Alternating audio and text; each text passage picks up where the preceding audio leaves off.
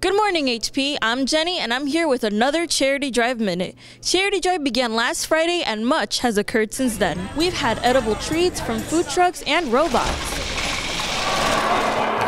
We dodged balls and filled the dance floor at Michael's. On Wednesday, seniors stood in line, anxiously waiting for their opportunity to etch their names onto the blue pole, achieving a temporary immortality only offered to our most veteran class. All right, how do you want me to spell this? Clearly, some students found this an uplifting experience.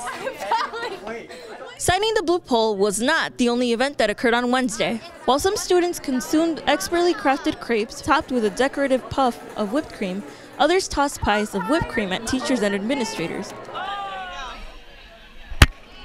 It was a lot of fun. Lots of students missed, though. We got to work on our aim at Highland Park High School. Although the recipients of these pies took precautions to stay clean, some found their protective armor insufficient and resorted to extreme measures to remove the remnants of this fulfilling experience. Pie in the face was a blast. Charity Drive 2018! A special thanks to all who attended the successful Zumba night on Wednesday or purchased one of Mrs. Wickner's famous handcrafted tostadas. Rumor has it they were outstanding.